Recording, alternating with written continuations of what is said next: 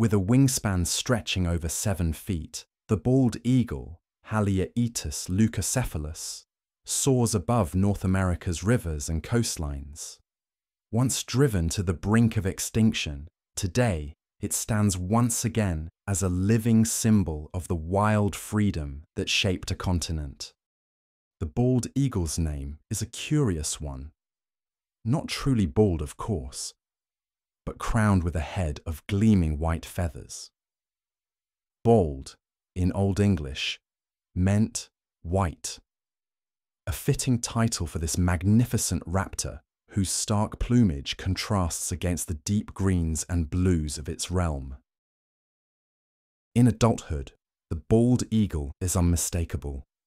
A dark body cloaked in brown, crowned by a head of pure white, and a powerful yellow beak that hooks downward like a blade. The female, larger and more imposing, can weigh up to 14 pounds. The male, slightly smaller, is quicker in the air.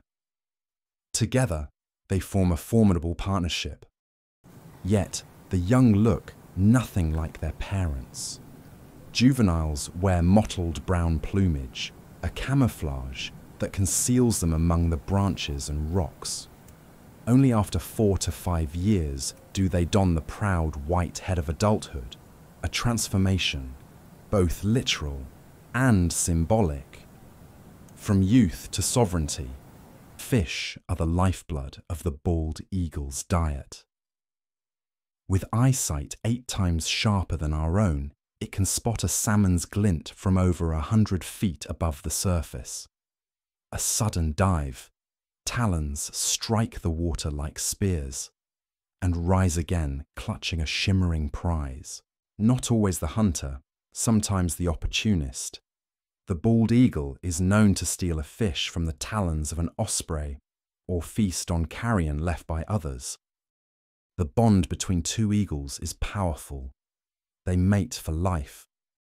They build their nests, or eyries, high in the tallest trees.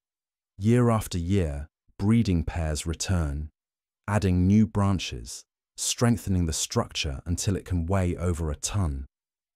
Together, they raise their young, 1 to 3 chicks, at a time.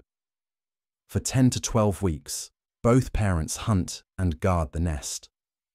The chicks grow quickly, shedding down for feathers, flapping wings in awkward practice until, one day, they leap into the void, learning to master the wind.